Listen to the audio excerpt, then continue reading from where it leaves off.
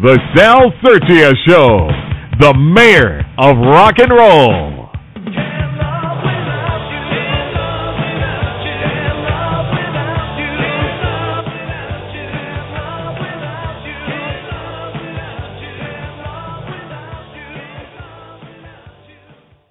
Hey, folks, here we go again.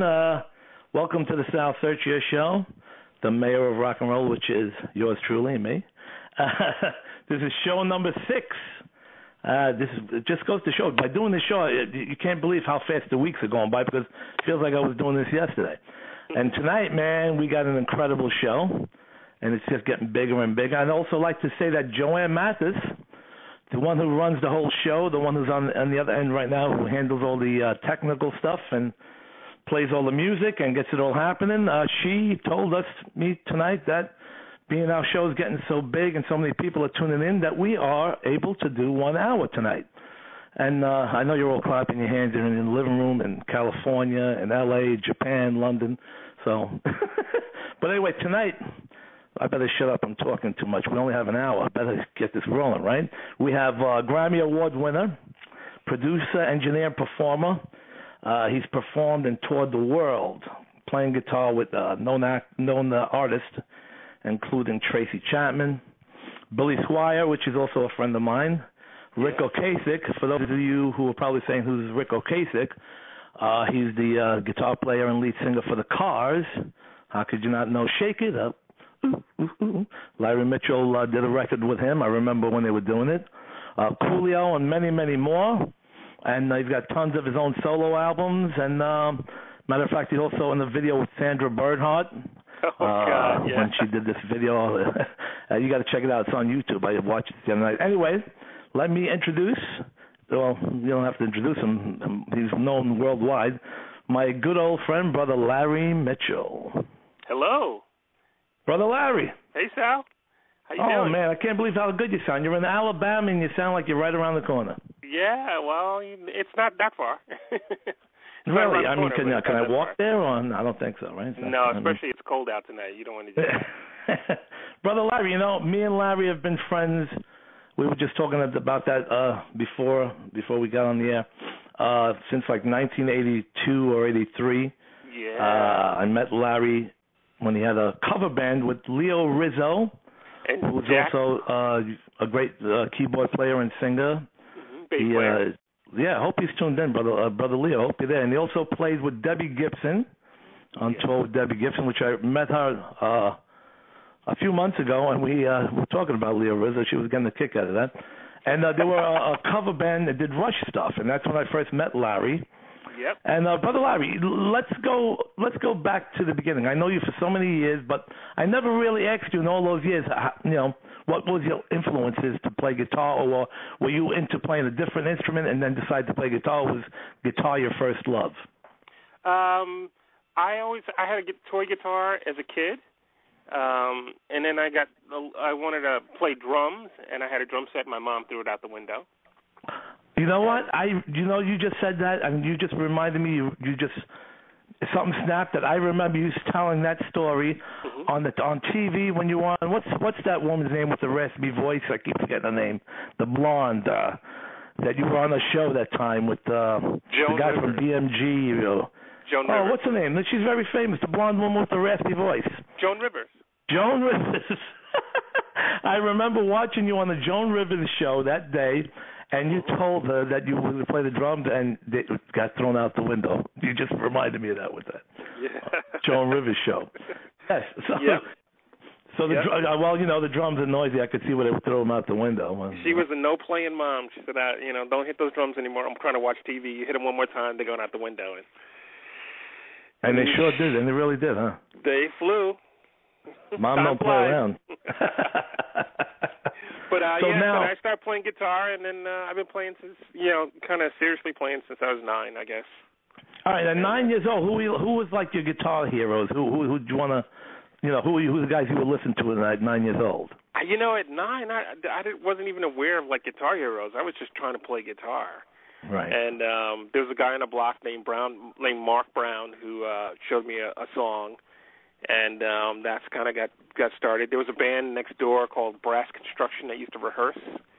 They had like a hit, I believe. And just anybody with a guitar was pretty fascinating to me. Anybody with an musical instrument was pretty fascinating. Yeah, and at 9 years old, where were you living at 9 years old? Were you in New York or Alabama? New York, Brooklyn. That was the last year of Brooklyn, and then we moved to Far Rockaway, Queens. So I just moved to Alabama 2 years ago. Oh, okay. I didn't know if you were born over there and then moved to New York and decided to go back. I wasn't sure what. I knew you. You know, I've always known you were in New York. That's how I know you for so many years. But I thought maybe when you moved to Alabama, I said, well, maybe he was born and raised there and came to New York to work and go back. You know, went back to live there again. I had no idea. I wasn't sure. You know. No. My mom is from here. So. Okay. So all right now you were playing guitar at 9. Mm-hmm. As you started playing guitar, you got a little bit older, and you had to start listening to guys like who that really influenced you to play guitar. You know, not to play guitar, but who was the guys you started really getting into and picking up all different styles? The first person probably was Prince. I remember hanging out with this girl. You know, you're being a young boy, and you know, just kind of hanging out with this girl, and all of a sudden, she put on this Prince record, and all of a sudden, I was more interested in the Prince record than hanging out with her. I was like, what's this? And I borrowed that record, and I don't know if I ever gave it back to her. Sherelle Mackey. Sherelle might be listening. I owe you a Prince record. I'm sorry. She might be listening. She's going to probably call you up and say, "Where's my album?" Even though she probably don't have a turntable no more, but she probably want her album back. Yeah. Prince is a great guitar player. I mean, I've seen him actually play, and he could really play, you know? Oh, yeah. No, he was great. And then from Prince, it went to Van Halen. Mm-hmm.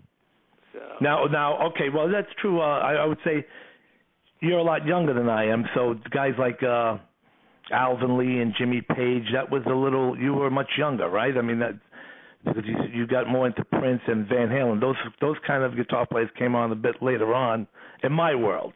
You know, in terms of the people, because I'm 53, so I started, you know, as a kid. I was like so many kids, the Beatles and the Who, and you know, Jimi Hendrix and Cheap Trick, and you know, those kind of things.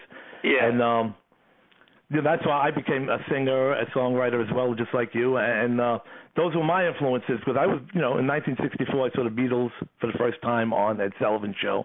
And like a million other kids, you saw John Lennon, you know, bopping with the guitar. It's like, oh, that's cool, you know. Yeah. Now I got into that much later in high school. I kind of went backwards into you know, older music at that point. And once I got into Van Halen, then I got into Zeppelin and Page a little bit, and then in that band. Courier, that was the name of the band. Courier, that was the Rush cover band, Courier. Rush cover band. So I got into Rush, obviously, and Alex Lifeson. I'm still an Alex Lifeson fan. We also started doing, you know, we were playing those shows. We did, I don't know, I remember how many Rush songs we did, but it was a lot. And I just remember we decided, you know, there's no girls that come to these shows. Let's do some. We just started doing the Police and Zebra and Triumph and stuff like that. And so I got into other guitar players then, and Andy Summers, big into Andy Summers back in those days. Right. And then some Hendrix and Santana. I'm trying to think who else. I was a big Nile Rodgers fan. I still am. And Nile, my brother Nile, man, he's the best. Yeah, Nile produced that Rick Ocasek record, so it was pretty cool working with Nile that way. That's right. You know, I totally forgot that he produced that album, because I was hanging out with you around the whole time that you were doing that, and I remember I was talking with Nile Rodgers at China Club, and then he was telling me that he was working with you and Rick Ocasek on that, and I just forgot that so much stuff was going on that, you know, just like, as I'm getting old, like I can't remember things like I used to. I understand. I'm not that far behind you. Oh yeah, but you know what? It's fun, you know, and you listening to so many guitar players, and the truth is, and probably a lot of people say, you know, I think that you picked up so many different styles, and you know, you like probably if there's 10 of the best guitar players in the world, you're definitely one of them. Oh, thank you. No doubt I don't about know about that, but thank you. Well, thank no, you. I do, because I mean, when I watch you play, and you have such full control of like the way you play, you're so full control of the guitar.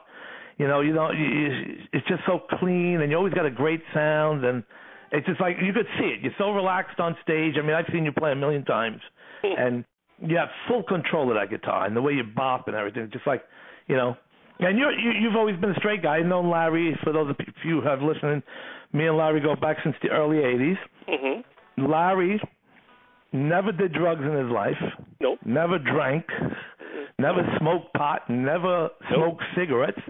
You were like the cleanest musician that I've ever met. I mean, I smoked cigarettes back then. I had a drink here and there, but you were like, and you still are the same way, and that's why. I can't do it. So that's why you're playing, and it's so amazing, because I mean, a lot of those players in the old days, I was watching this Woodstock thing the other day where Santana said he was on drugs so bad that he was holding on to the guitar neck, but it felt like a snake to him, like it was moving around while he was playing it, and he couldn't hold on to it right.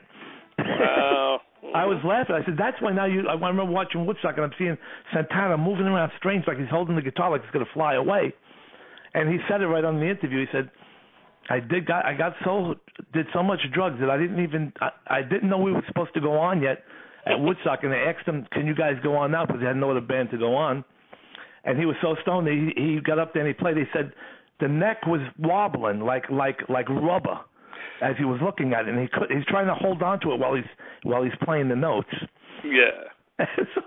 so you as a straight guy, you have like your fingers just glide and so beautiful, man. It's like I just been watching the 1991 gig, because I was at a lot of those gigs when you played in 1991 when the first CD came out, and I just watched your hands. I'm saying, Jesus Christ, Larry just flows, man. His fingers just like. Thank you. But just going back for a second, so I've never done drugs, but there was a time on the Billy Squier tour where I'm allergic to MSG. Usually, some people have like nightmares. Mm-hmm. So I had an MSG trip at a Billy Squier show. And actually, I looked behind my rack. I thought something was wrong with my guitar sound, so I pulled my rack around in the middle of a song, and I thought the cables were snakes. Wait a minute, that kind of allergic. Oh, I was crying on stage. I thought the audience wanted to kill us. I was just having a bad MSG trip.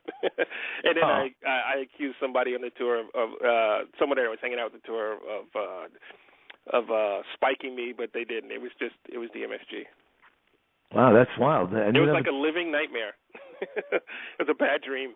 And I remember me and you would be hanging out, and people were smoking cigarettes those days everywhere, and you couldn't take that either. I mean, I used to smoke myself. Now I can't take it no more either, but I remember running out of the club with you because you were like, you couldn't take the cigarettes no more. Like, Larry, you all right? Remember that? Oh, yeah. I had bad asthma. I couldn't breathe. Me and you ran out to the street together on Broadway there in Manhattan. Yeah, I had a little, I don't remember what was that club, Casper's Club in... February's. So most of the times I played February's, I had a small oxygen tank. Mm-hmm. I don't know if you remember seeing that little green oxygen tank. I do remember Which perfectly. Was crazy to think about what all those people would smoke, cigarette smoke in there. Yeah, I remember you had the little green tank sitting right next to you in case if the cigarettes got to you. And you would run off. You ran out to the door one time and I came to make sure you were okay. Yeah. And that was at the China Club. But February is like a cloud of smoke. I mean, I used to run jams there. I did jams there for like 2-3 years. Every one. You even came to a few of those jams. Oh, yeah. That was great.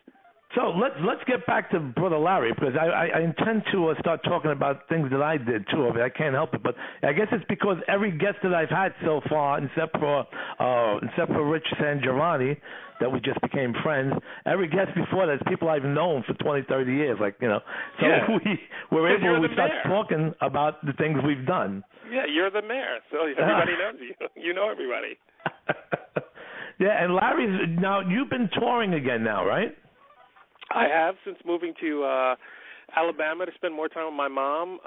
The day I got here, pretty much I did a guitar clinic at a local music store and met my current rhythm section that I play with around the South and Southeast and Southwest. And actually we've come up to Boston and New York a couple of times last year and a little bit the year before as well, Russ Garner and Austin Solomon. And they're both from New Jersey. So I joke, we're the band from the South that's not really from the South. So I met those guys at the guitar clinic I was doing, and they got up and jammed with me, and we had a blast. And we've been in a van traveling. We did a lot of playing last year, and it was great. We had a lot of fun, and we're looking to do some more playing this year. Great. Mm-hmm. Larry, hold on. No, we got to go to a commercial, and we'll be right back with the great Larry Mitchell. All right. Here is a well-documented fact. Humans spend approximately 33% of life in bed. That's a good reason to consider bringing your bed into the 21st century. With Function All Linens, they'll change your bedtime forever. Designed for every kind of bedtime you can imagine, these fun and functional bed sheets have his and her side pockets that hold pretty much everything but the kitchen sink. The pockets allow you to have your cell phone, iPad, remotes, and anything else you need within your fingertips' reach at all times. No more cluttered nightstands. No more fumbling around in the dark. Simply reach for your pocket. Experience the affordable comfort and pure luxury that only Function All Linens can offer. For more information or to order, visit functionall-linens.com or beddazzle.com. Every person who has a home desires to live in beauty, harmony, and comfort, says Valentina of Valentina Interiors and Designs.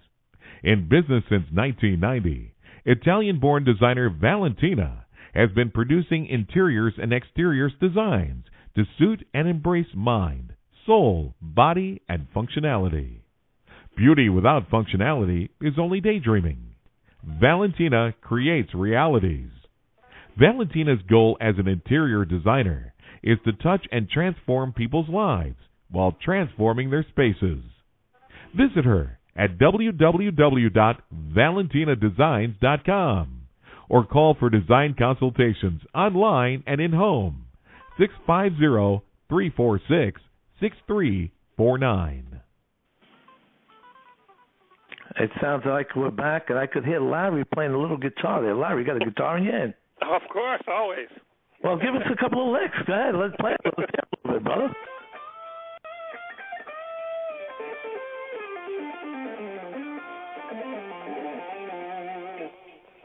Oh yeah, baby. Now I feel like jamming. I don't want to even be on the radio anymore. I want to come and do some jam.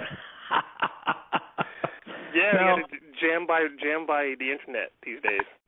Exactly. Pretty soon you don't even need to get together with musicians anymore. You just get on the internet. You see each other. Everybody sees each other. And you just play. The bass player, the drummer, everybody just play, and you see each other on, what is that called? Uvu? What do they call it? Uvu or Skype? What is this thing now that you all see each other? I don't know. I guess you don't know about Uvu. Yeah, it's like a camera. You could like have 5 people on your screen on the computer, and you're all chatting and seeing each other at the same time. Okay. You haven't done that yet, huh? No. Technology moves really fast, and it seems like the older we get, the faster it moves. Brother Larry played with Courier and Leo Rizzo, who went on to play with Debbie Gibson. And what was the drummer's name from that? Jack Cucalino. Oh, yes, Jack. That's right. Have you ever seen him anymore? How's he doing? You hear from him? I talked with Jack, I think it was probably about 4 or 5 years ago. Wow.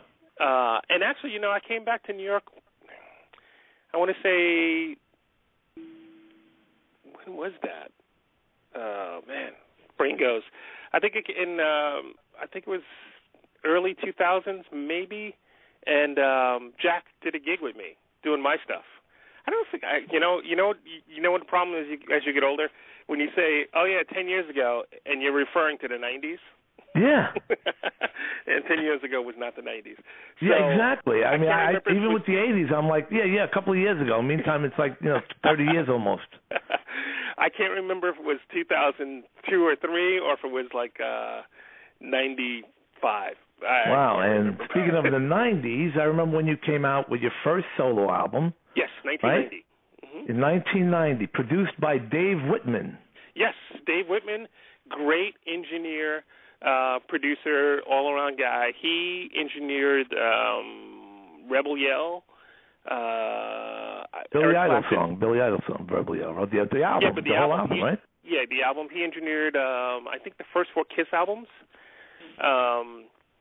And Eric Clapton's Journeyman. I can't remember. I'm drawing a blank on it. But it's like a lot of, like, great records you know. Yeah, all famous stuff. Mm-hmm. And this album, it's still one of my favorite albums. I'm holding it in my hand right now. Oh, thank you. I listen to it constantly. I mean, every song on here is instrumental, but it's like almost I could sing it along. I'm like in the car, instead of singing like vocally singing, I'm going down, down, down, down, down, down, down, down, down, down. Woo! I'm singing that as I'm driving. I'm like, wait, I'm not singing. I'm a lead guitar with my mouth right now, you know? Cool. Yeah. Okay. Oh man, every song on this album is phenomenal, and I'm not just saying that because you're my friend. I mean that because I could listen to. I put it on. I'm driving from beginning to end. It's like I won't go to skip a song. You know, I won't go. I don't feel like hearing track 2. It's like from beginning to end. You know. Oh, and, cool. And it's produced so well. I mean, the sound is incredible. Yeah. And yeah. I know you must have picked up from working with him. You got really good on your own, but then in what was that 1994, you produced your own album, Mind, Body, and Soul. Yeah, that has a lot. That had a lot to do with Mitch Diamond. Remember Mitch Diamond? Sure. Yeah, and Alan Plotkin. Those are the guys that engineered that record and helped big time. And then I don't really say I started producing until even my Escape record. I fell into that record. I could not have not made that record. It could not have not come out. It just was it was spilling out. The whole circumstances. We don't have enough time on the radio to go into how that record came about, but it just happened. But later on, a few years later, is when I actually started producing, and that was the Escape. My acoustic record helped me realize that I could make a record, and after being frustrated with record companies and situations like that I just said I still love music. I want to do music, so if I can just do it myself, then I'll just do it. And that was before a lot of people. Now people make records at home all the time and stuff. So now you and I can sit down with our cell phones and record a record. I have a 16-track digital recorder on my iPhone, and you can videotape, shoot that, the making of the record, of the song, on your cell phone, and then we can upload it and get it out on CD Baby by tomorrow morning if we wanted to, and have a video up on YouTube. But in 95, 96, that wasn't the norm. And Escape came out, and like I said, I could have not. There's no way that record could have not come out. It's just one of those things where you just get out of the way, and it was going to come out. And it came out in 95. I bought this CD. I'm holding it in my hand right now. I bought this. I was with my friend. Remember my friend Andy Lopez, rest in peace. He passed away in 97. Oh, no. Me and him went to Slip Disc Records in Long Island. What is that? Wow. Merrick Road, is it? I don't remember what street it was on. I remember Disc. Slip Disc, but I don't remember what street it was on. Yeah, I think it's Rockaway Avenue, right off the Sunrise Highway. That's right. And there was a place called Slip Disc, and I walk in there, and right in front of me I see your new album, and I bought it right away, and then I came home and called you. I said, Brother Larry, I just picked up your new CD at Slip Disc. And I just talked because on Mind, Body, Soul, you worked on Escape with Jeff Copeland on both records. Right, it mixed by Jeff Copeland? Yeah, Jeff mixed Escape. Again, Escape just happened. I was trying to get back to a good space. A friend of mine, Sam Raymond, gave me the keys to his house and said, "You need to make a record. Go make a record." And so many people helped, told me what to do, what not to do, how to play. I believe I even called Nile Rodgers and asked him about tips on recording, and everybody was extremely nice. And people came down and played on the record, on this not Escape, but the record I was trying to make. Mm-hmm. towards the end, I realized I just made a bad record, and it didn't sound good. It's just I didn't write any good songs. But at the same time, I had all these acoustic songs I had written, and so I started just recording that as a relief for the stress that was going on with trying to make this electric record. Mm-hmm. And the acoustic record took 2 weeks to make, like no effort at all. And I had a cassette, because that's what we did. I did a rough mix of cassette, and I played it for my friend Jeff, who wanted to know how the other record was coming. And he was like, man, this sounds really good. Let me mix this for you. Won't you let me mix this? I'm like, let you mix it. Jeff mixes records for a living, you know. Sure, be my guest. And that's the way the record went. Cheryl Green, I think Cheryl's last name, she did the graphic arts work. I got the film done for a friend of mine who had given me a birthday card, homemade graphic arts birthday card that said good for one free job. And when I called it was years later, and she had a company with a huge staff, and she did the film output for me. It was amazing. I got distribution through the people at J&R Music World. It was licensed in Japan. There was a guy that it's just I can't even tell you. Just one thing after the next that just said, all right, this has to come out. And as you know, that record is completely different than the first two. Oh, yeah. Well, you know, I knew that right away when I first got it because it was a lot more mellower. And it was kind of cool, too, because it was interesting to me that, you know, the first two are real hard rock guitar stuff and really, you know, heavy. And then when I got this and it was mellow, at the first time I was like, oh, I didn't expect it to be so mellow. But at the same time, I did, because the cover is you playing an acoustic guitar sitting on a stool. So I said, I mean, that must represent what the album is all about. Yeah. So it was kind of, it didn't disappoint me. It was kind of different. I said, okay, well, Larry tried the acoustic record, and there's nothing wrong with that. You know, it's fine. I thought it was great. It's actually my most popular record still today. Yeah, but there's a lot more. Sometimes when you do stuff acoustically, you reach more of a bigger audience because the rock people are. I know what I'm trying to say is, like, when you do stuff that's mellower, you know, you get more of a bigger audience. The rock people will like it, and the older people or people who just like Barry Manilow type of stuff will like that as well. Yes. You know what I mean? Sure, absolutely. That's why even when I write songs, I had my hard rock songs, but then I had my real ballads. I mean, for people that don't know, me and Larry also worked together. He produced two of my songs. We did on a four-track thing that I had that was falling apart. We had to use another cassette player to rewind it because the rewinder didn't work, if you remember that. I remember that. Hey, isn't that the opening song? Is that your opening song? Oh, that's the opening song, Can't Live Without You, but that's a different version. Me and you tried another version. We did a slower one. The opening one is the harder rock one, and when me and you, I tried to do a different approach because at that time, Ron Beanstalk, the music lawyer, was looking for, was talking about maybe shopping some of my songs to publishing. And so I was trying to, he told me, ease it up, don't make it so rock, make it where people could relate to it and mellow it out a little bit, where country artists could hear it and say, oh, I like that song. Or if they hear the rock version, like say, some people just can't hear a song for what it is, So that's why when you produced, I did Can't Live Without You again with you and Carry On again. We did a mellower, slower version, which they came out great. Okay. Cool. Yeah, I still have those. And, me and Larry worked together. I got to tell you a quick funny story about when I worked with you, Larry. I left your house when you lived in Manhattan. It was 9th Avenue, I remember?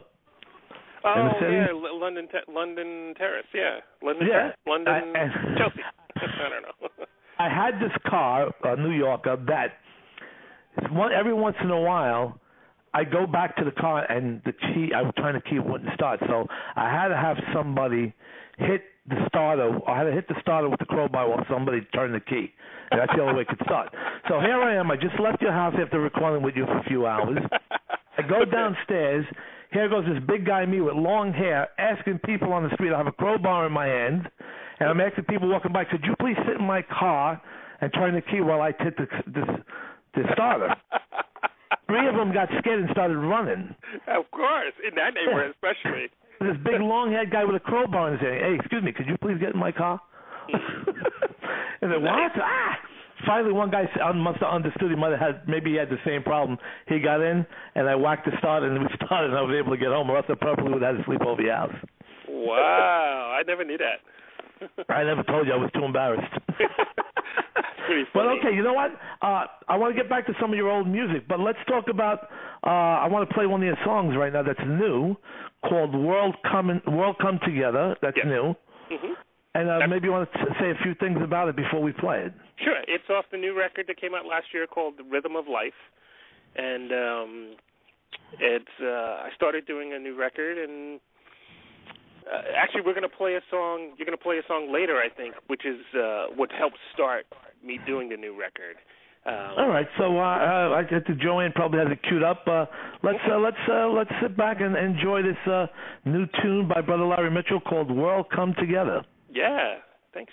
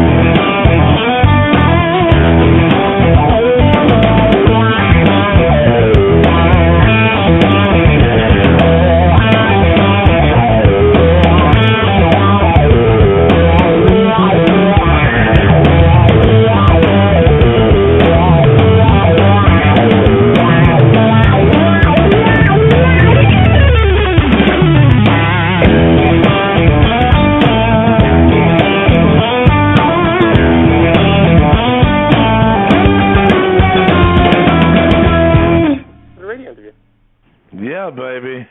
Brother Larry. Still rocking as good as always, brother. That sounded great, man. Thank you. And fingers are flowing. I mean, how do you do it, brother? I mean, my fingers, I have arthritis. I can't even move anymore. I don't know about that. We have to play next time I come to New York. We got to play. Yeah, that would be great. I mean, for people who might not know, on YouTube, there's quite a few videos of me and Larry jamming at February's in like 1987. I sent those to Joanne before. Also, when you were running your jam, I think that was like 1997 or 98. You were running a jam when you were doing it with Mark White, the bass player. Yeah. You remember? Were you ever there when Dave Chappelle used to come down and sing all the filthy lyrics? All the time. He used to come down. David Chappelle used to come down. The people love this story. He would do a show upstairs, right? Yep. He would do the Boston Comedy Club, and then they asked him to stop coming down to where we were because he was drawing too many people from the comedy club. I was there almost like every time, and he would be. I remember he called you Paulie Mitchell. He would call me Frankie Sirchia. He would always mess up everybody's first name, and he would sing it. And Larry would be playing the blues. I remember we did a blues. And he would just curse. I don't want to curse on the air, even though there's internet radio and you can, but I never do because you never know who's listening. I don't want nobody to get insulted. But me and Larry would be playing a little blues in A, and he would just sing and go, "Yeah, baby, I'm a comedian." He would sing the most filthy lyrics you could possibly. Right, and he would say, "Mother effer, baby." I wish I had some of that on video, but I did have some stuff of us on video with Mark White. Yeah. Mark White, for people out there who don't know who Mark White is, he was the bass player for the Spin Doctors. Yep. And he was the bass player for Larry Mitchell on his own open mic jam. What night was that on? I don't remember. I think it was on a Sunday. On a Sunday night you used to do that? I want to say it was a Sunday. And that was in the Village. What was that, on Bleecker Street? No, it was on somewhere around there by St. Mark's. I don't remember. I think it was McDougal Street. It was the Baggett Inn, which was underneath the comedy club. Was it? That's right. Now I remember it perfectly. I don't remember the name of the comedy club. Yeah, and David Chappelle. I mean, there might be people out there who don't know who David Chappelle is, and there's millions of people who do know. But for those who don't know, he was the star of that movie Robin Hood in Tights, right? Didn't he do that movie Robin Hood in Tights or something like that? He's been in a couple movies, but his TV. I think most people know him from his own TV show. Yeah. Right. He had his own TV show, which is like tons of the box sets of him on DVD in stores.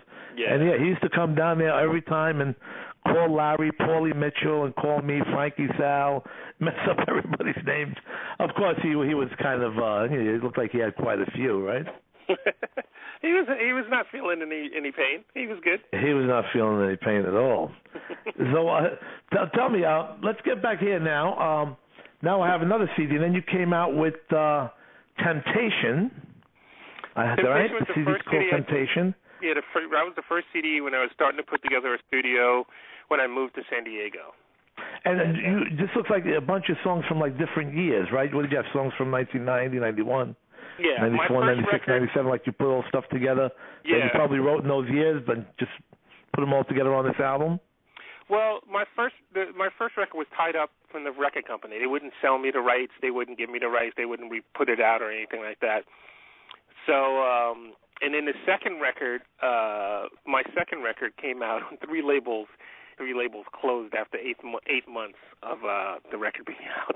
So it was a weird thing. It came out Wade and Green, and they closed their record label.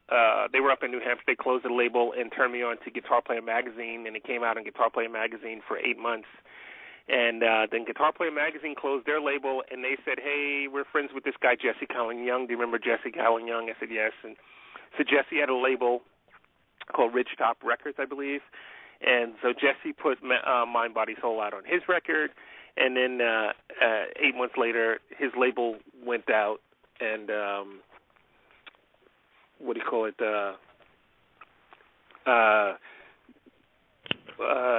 I couldn't get any copies of the record, so I did Temptation as kind of like because I was still playing, so it was kind of a best of those 2 records.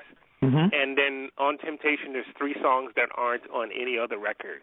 And it's Grace, which I still play live all the time now. And Kisses in the Rain, which was a little bit mellower. I haven't played that in years. And Simple Pleasures, which I still play every now and then. Mm-hmm. And that's Temptation. And then after Temptation, I did Insatiable. Yes, I have that over here too. I have all your stuff here, brother, except for the new stuff. I got to get the new stuff, and you got to tell me how to get a hold of that. I'll even buy it online or whatever. This was Insatiable. You produced, arranged, performed, or everything was done by you, except for what is this? And I can't see, man. These are so small. These things. Temptation is all me. Insatiable is not necessarily all me. James East is a bass player from San Diego. He played on quite a few songs. His brother is a well-known bass player, Nathan East. And James is great. I know Nathan East. I remember him. Yeah, James is a great bass player as well. And Martin Greaves played keyboards on a few songs. Adrian Nims played saxophone on 2 songs, I believe. Greg Gerson, you remember Greg Gerson? Yes, of course. How's he doing? You talked to him? Yeah, I haven't talked to Greg in a while, but Greg, we knew as a drummer, but he was out in San Diego, and I remember him coming by the studio, and he was like, hey, you should let me play flute on this song. I'm like, flute? I didn't know that Greg played on, like, Luther Vandross records. He played flute and stuff. He's like a, well-known rock drummer. So Greg's playing flute, not drums on the record. He's playing flute on the song. Monette Marino is playing percussion on a few songs. So Insatiable has lots of different, it's mostly me, but there's lots of people that guest performed on it in various spots. Mm-hmm. And then the record after that, Sonic Temple, is all me, as with the help of technology and loops and lots of programming and live playing and all kinds of stuff. So it was it's like, let me, how can I take advantage of technology today? And it's a fun record. And then the new record, Rhythm of Life, has Russ Garner and Austin Solomon from my current band playing, as well as some program stuff like I normally do. And it was weird. I started getting messages from drummers that I know. As you know, I know some great drummers around the world. And so Nir Z is playing on a track, on a line. Jeff Bowders, really great drummer, played some live shows with me before. He's playing on several songs, River and Under the Bridge, and he's playing on a couple of more songs. I'm trying to think, drawing a blank right now. Like I said, Russ is playing on some songs. Otmar Nur, who played on a song, but I got the track too late. He's in Poland. He did the tracks via Poland, but via the internet, and some great drumming on it. Uh-huh. Now, this song "Light of Little Loves," how did this come about? Is this on your new record as well? That's on the new record, Rhythm of Life, and I produced a singer named Randy Driscoll, and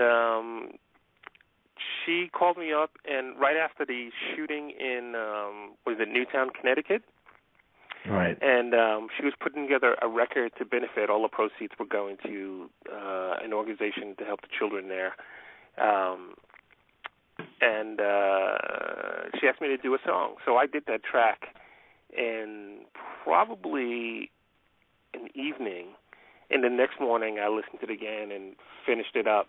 And they sent it to her, and they put her on the record, and everybody really liked it. And that was the incentive for me to start doing another record. And then I started doing another record, and I decided to put that, since that was really what sparked the new record, I decided to put that song on the new record as well.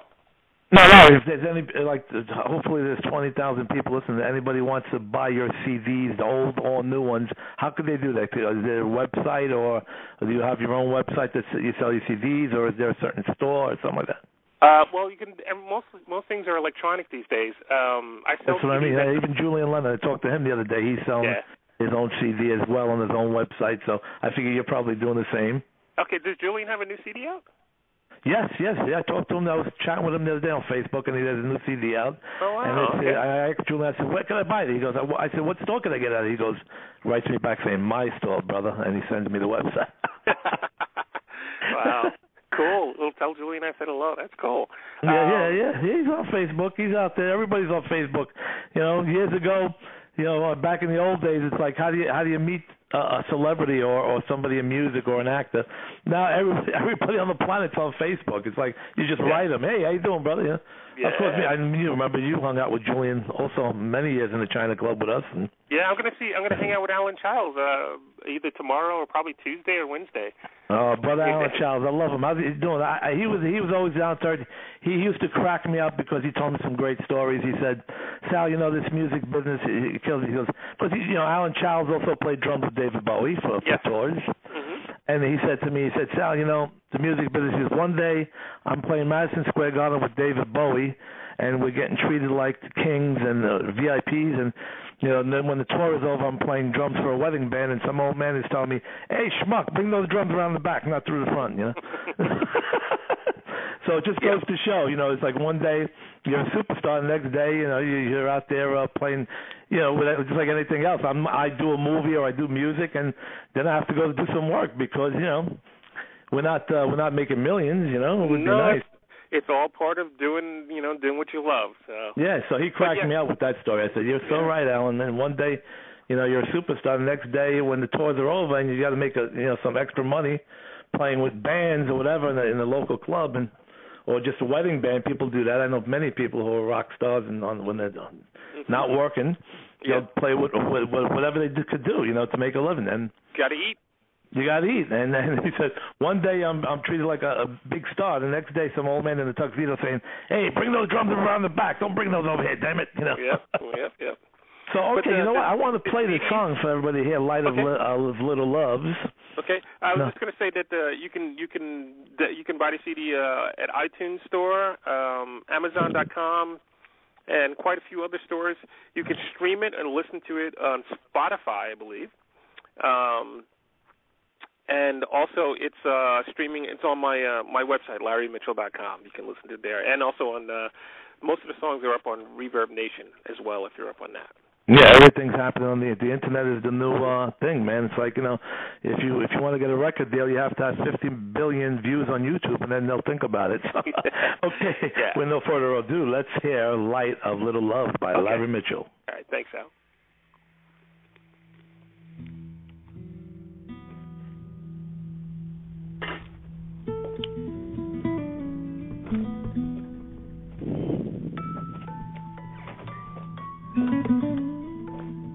I was in the middle of the interview. I was in the middle of talking on the interview.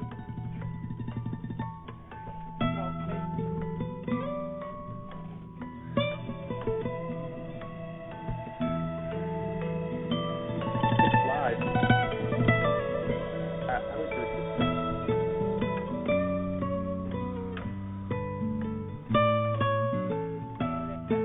I'm on there now. Playing a song.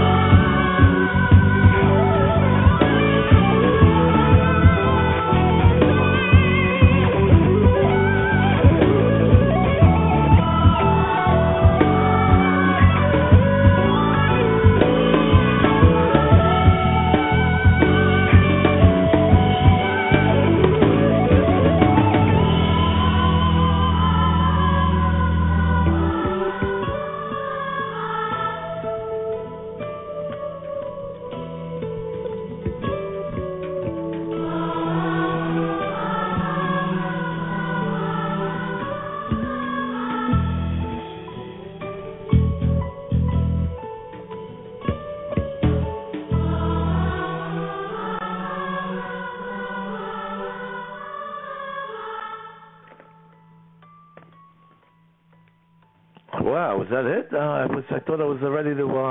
I'm still here, am I? Are we still here? Mhm. I thought I was waiting. I thought it was going to go on for a little bit longer. That was pretty quick. Yeah. Yeah, that was good, man. I liked that. Thank you. I felt like I was like floating with the angels there with that. Well, it's a heavy subject, remember? Yeah, exactly. It's beautiful, man, and I like the voices. It's one of the few that I've heard from you that has actual voices on it. You know, your stuff is usually all instrumental most of the time. Yeah, that's the keyboard sound. Oh, it was. I thought it was real girls singing like in a choir or something like that. Those are keyboard voices? Keyboard voices. Technology. Oh, I'm going to have to record and let some keyboards do the vocals for me because these days, man, I don't think I could sing a full song anymore without without losing my voice. I bet you could. Yeah, I could still do it. You know what it is? I was even talking to Robin Zander the other day. You know Robin Zander from Cheap Trick? Mm-hmm. And he was talking, and he said, he's playing with Steve Longo now and Mark Kitt, and he says I wants to keep singing almost every day, even when he's not playing even if he's playing with Cheap Trick on his days off, he'll play with the Robin Zander band because as a singer, he has to keep singing because he said, if you lay off it for a week, you start to lose it, and it's the truth. Because even me, I haven't sang like I used to. I used to sing all week long with cover bands, the open mic jams with my band, and my voice the songs would just flow out like it was nothing. Now it's like I talk and I start losing my voice. This comes with old age, huh? Nah, you just got to do more. Yeah, exactly. It's the truth. It's with anything. It's just like working out. It's like a muscle.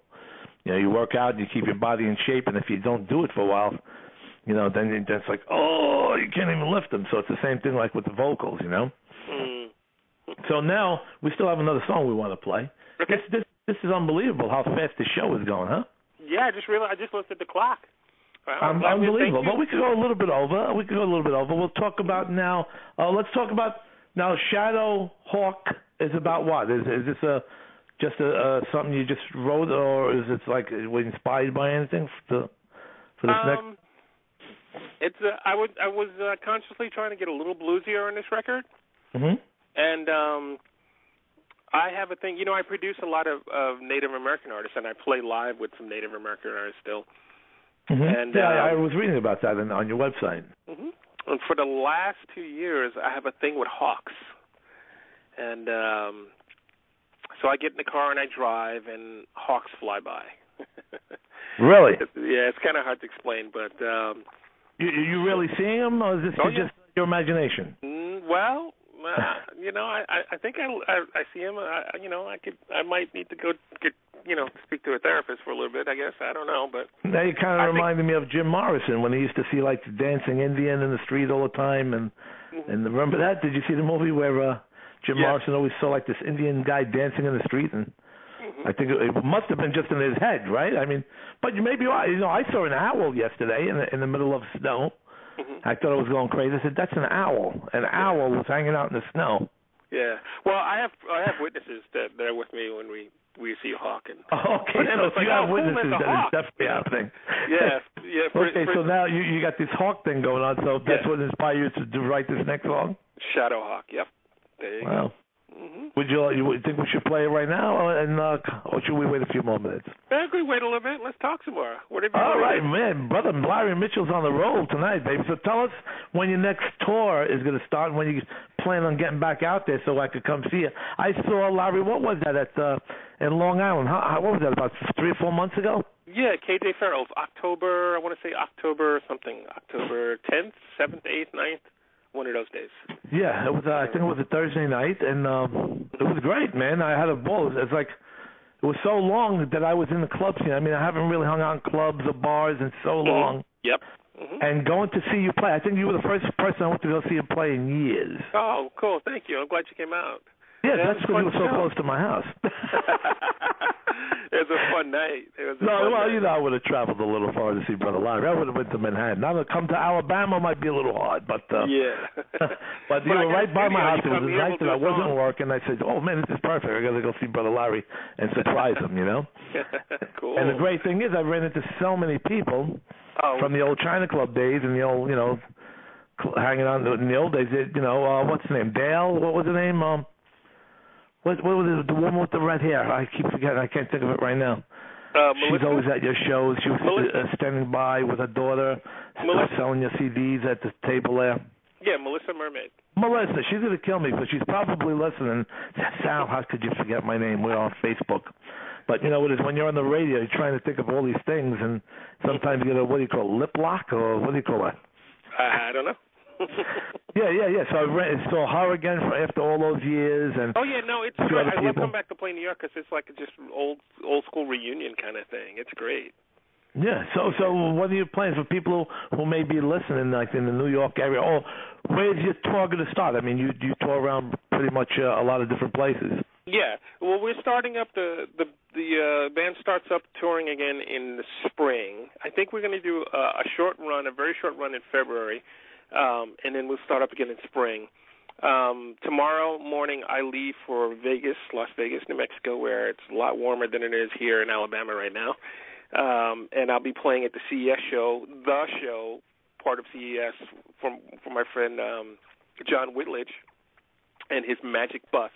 So basically I'm playing 2 tracks by myself through a van that has the world's greatest car stereo system in it. And if you're at CES, please come by and check it out. It's pretty cool.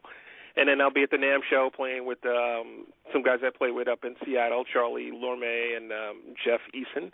And we got some special guests going to sit in with us, and that's going to be cool. And then I go do some workshops at Montgomery College in Maryland, Rockville, Maryland, in February and March, and I'm going to produce a Native American artist there, Dawn Avery.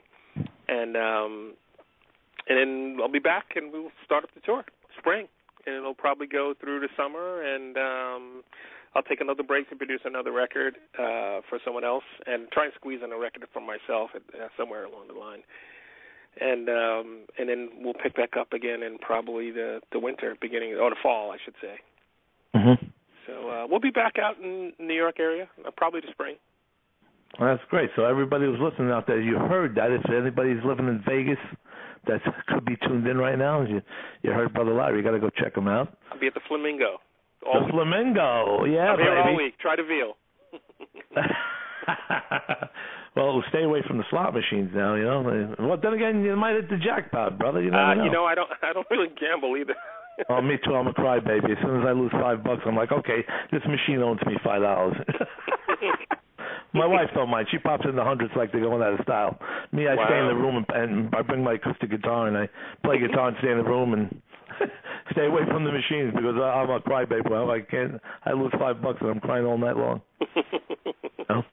How about how about everybody? I mean, I know they're all jumping for joy right now. We want to hear Shadowhawk. Should we let them hear Shadowhawk, brother? Sure. That's great. All right. Sounds good to me. Let's sit back and enjoy Shadowhawk. Okay.